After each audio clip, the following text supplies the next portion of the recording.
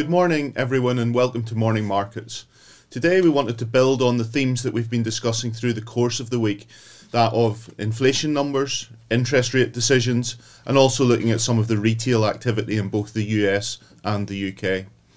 Kevin mentioned yesterday that we would be looking to both the Bank of England and the European Central Bank for interest rate decisions yesterday.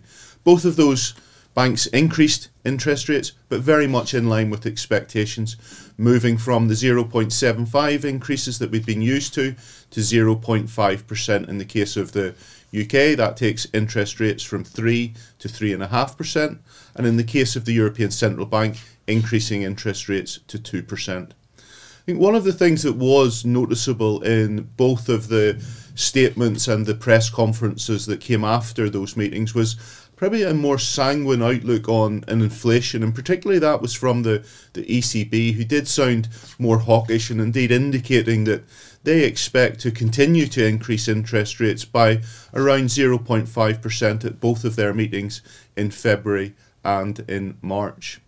Also with the Bank of England, I think it is worth noting again that we have a situation where the members of the Monetary Policy Committee are split on how they think about and voted for interest rate changes.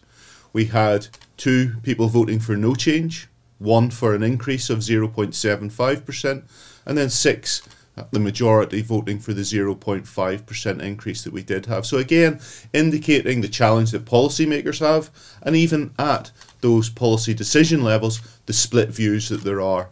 I think also the other thing to discuss from yesterday then is just looking at retail activity in the US. We saw retail sales decline for the month of November, not materially, but still did decline.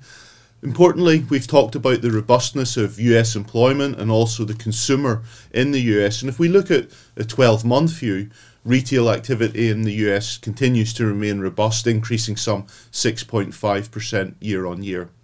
Turning now to the UK, and this morning we had retail sales for the month of November. And whilst in a similar vein to that in the US, we did see a month-on-month decline, that month-on-month decline of around 0.4%. What was also a contrast to that strength on a year-on-year basis in the US is just the weakness that we saw in UK retail sales year on year, falling 5.9% from November 2021. Whilst at a headline level that is disappointing, does indicate the challenges that we're seeing in terms of the UK economy, it also should be seen as a positive in the sense that in the medium to longer term, in order for inflation to come down, activity needs to slow down, and that's certainly what we're seeing at this point in time. I'll leave it there for today, but please do join us again next week. Many thanks. If you're interested in taking your investing to the next level, or would like to know more about the options available to you when you retire, then download our free guides to ISAs and pensions. These are available in the video description below.